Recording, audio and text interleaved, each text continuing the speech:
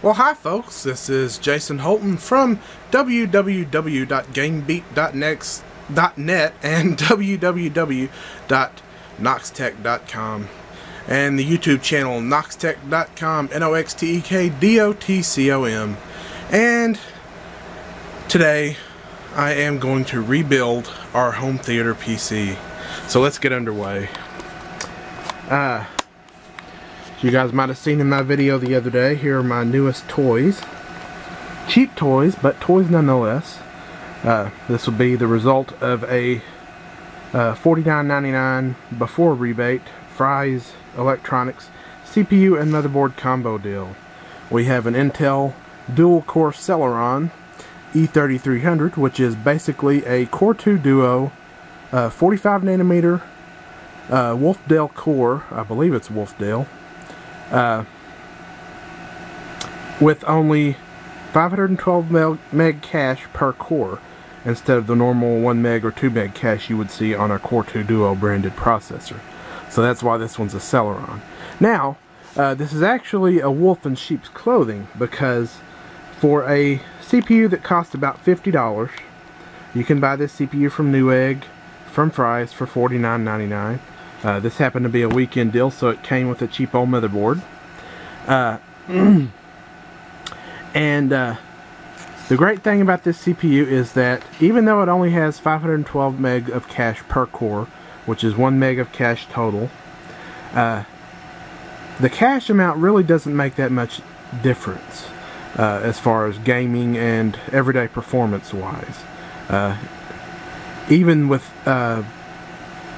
applications such as video editing and CPU intensive applications, the performance difference between a processor with 512 megs of cache per core and say 1 or 2 megs of cache per core is quite minimal.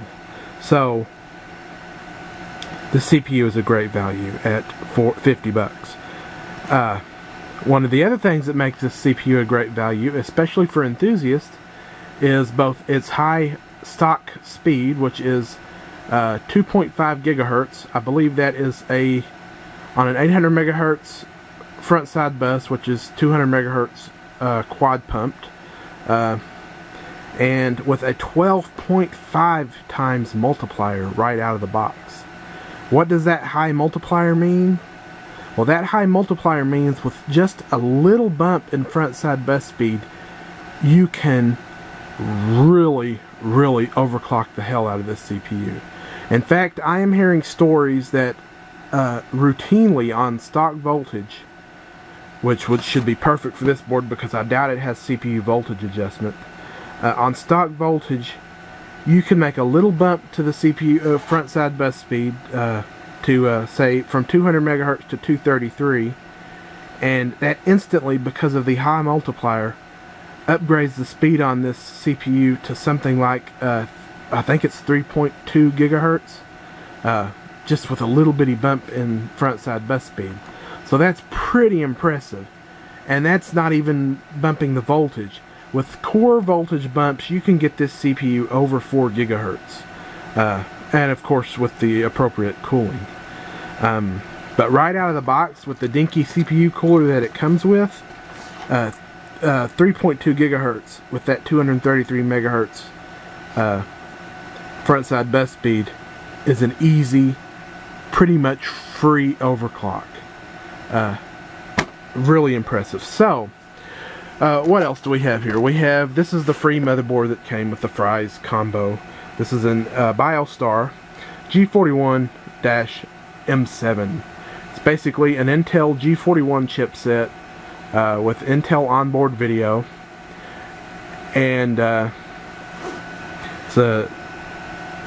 basically supports any 45 nanometer CPU, even the quad cores, but I wouldn't expect a lot of overclocking with the quad cores because the power regulation circuitry on this board is not all that great. With that being said, it does have a 3-year manufacturer's warranty, which is an improvement over the ECS boards that Fry's used to carry in their cheapy combos. It has the usual complement, USB 2.0, 4 serial ATA 3.0 port, or serial ATA 2.0 ports, Open the box here. Come with an serial ATA cable. That's always nice. An ATA cable. CPU backplane. Vented CPU backplane. User manual. Very minimalistic. But it's in color, which is nice. It's actually a fold-out. Looks like a fold-out deal. Driver CD. And here's the board itself.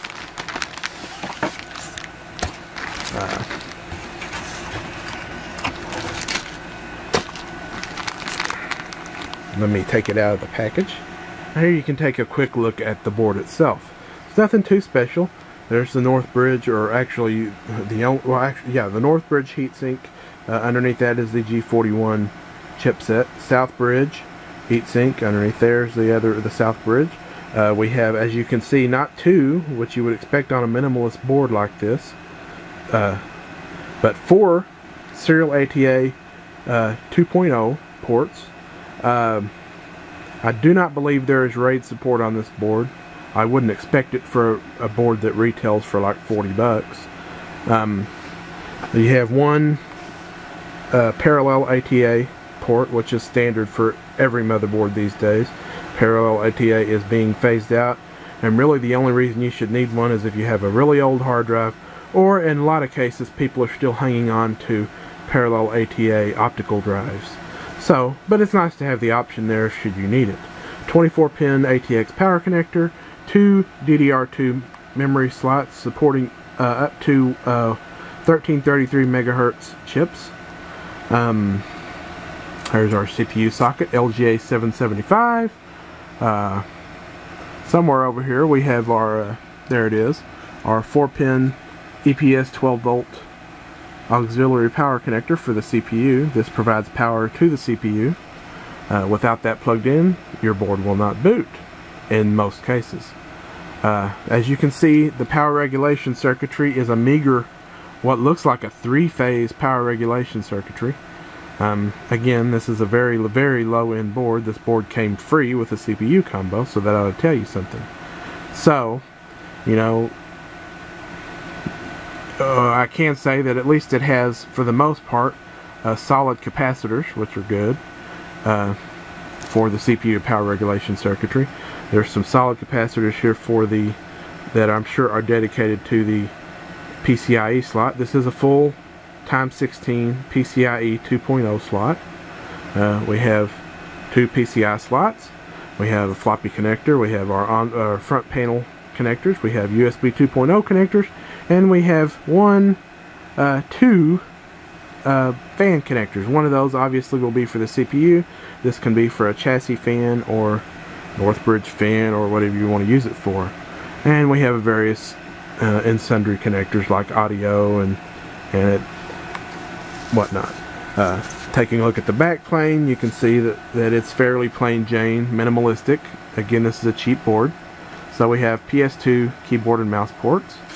We have onboard video, which can be negated by using you have a x16 PCIe 2.0 slot. The onboard video, I believe, is Intel. I think it's X1400 or whatever their naming convention is. It's basic DirectX 10 level graphics, so that gives you support for the Windows Vista and Windows 7 Aero glass interface, and very, very minimalistic 3D support. Very, very old 3D games you could get to run. We have 1, 2, 3, 4 USB 2.0 ports on the back. We have a standard 10100 Ethernet. This is not gigabit. Again, this is a cheap board, so I wouldn't expect gigabit. And then we have 6-channel audio.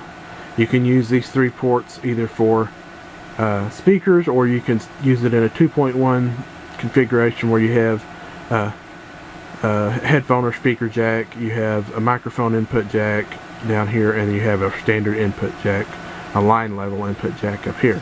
These are basically flexi jacks, so you can use them however you want. And there we have it. No frills, but hopefully it works. Again,